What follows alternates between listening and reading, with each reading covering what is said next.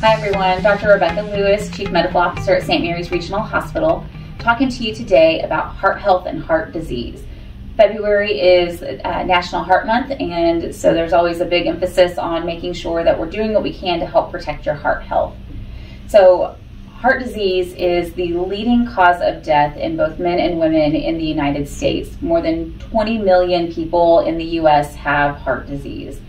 With that, 1 in 5 deaths in America are related to heart disease, and that comes out to be 1 person dying from heart disease every 34 seconds. So heart disease and prevention of heart disease is very important for everybody. The people that we really want to focus on heart disease are going to be the ones who have more heart disease risk factors. So some of those will include family history of heart disease, especially if there's somebody in your family who had heart disease before the age of 50.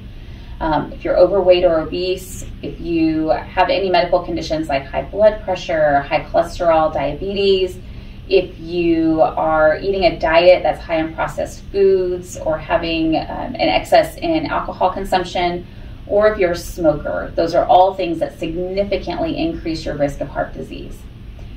So when it comes to heart disease and prevention, as you can see through those risk factors, with the exception of family history, a lot of them are ones that we can do things to change to really decrease that risk of heart disease, which then would help decrease your risk of heart attack and decrease your risk of stroke. So the things that we tell you to do are making sure that your diet is very well balanced, lots of fruits and vegetables, whole grains, limiting your processed foods and limiting your sodium, trying not to take in a lot of excess sugar, especially in things like sodas and drinks that are loaded with sugar, and then making sure that you are limiting the processed foods and oils as much as possible.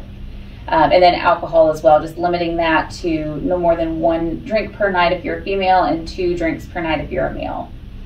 The other things that are important are getting a lot of exercise in. The average recommendation is 150 minutes of moderate exercise a week, so that could be 5 nights a week of 30 minutes, or doing 75 minutes a week of intense exercise. So if you're somebody who does more intense aerobic exercise, you could get by with longer or shorter exercises less frequently if it's more intense.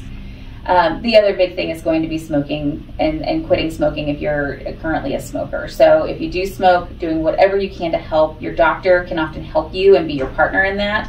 Different medications, different things like patches and gum that we can help with to help decrease that risk through that.